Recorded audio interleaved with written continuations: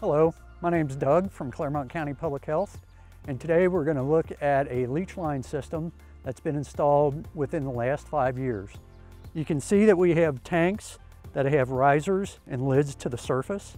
You always want to make sure that the lids are secured, either with hardware or if you have a concrete tank, you want to make sure that that concrete lid is intact and is well maintained, and that prevents unauthorized access to the tank, which is a very serious issue.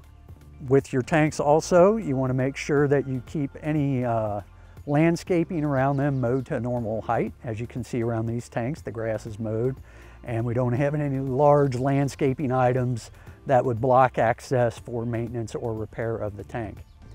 And then we have the leach line field, which you can see in the distance. And the leach lines accept the septic tank effluent from the tank and allow it to soak slowly into the ground. And over those leach lines, you don't want to see any kind of play sets erected, basketball hoops, fence posts. You don't want to sink anything into the ground over the leach lines. You want to keep the grass cut at a normal height and keep the landscaping cut away. You don't want any big stuff growing on your leach lines, because those large plants, the roots can get down into the leach lines and cause issues with the water soaking into the ground. And in the leach lines on this system, they have what we refer to as drop box lids, which are square lids.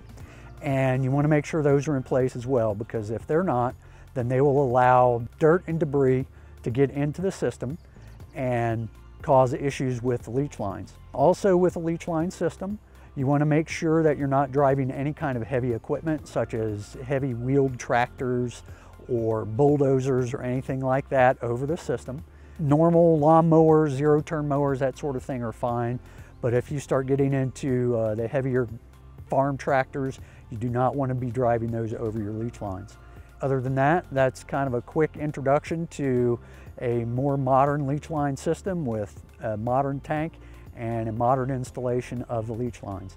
And if you have any questions, you can visit our website at www.ccphohio.org. Thank you.